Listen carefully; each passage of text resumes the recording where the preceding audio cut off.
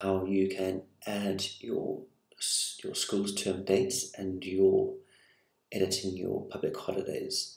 The reason why this is so important is because it will affect your school's attendance module. So to get started, you can click on the Edit Dates button.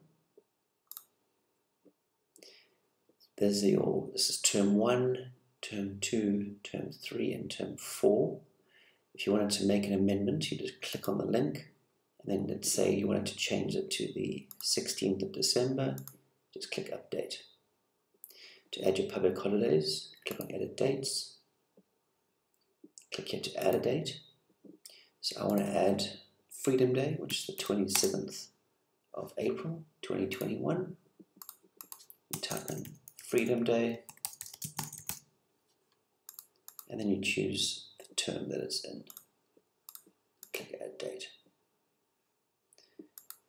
You can add multiple dates. I won't do that now because we've pressed for time, but it's once again just wanted to reiterate that it's very important to get this correct, because this will affect your attendance module for both staff and students. If you've got any questions, please email support@childcloud.co.za.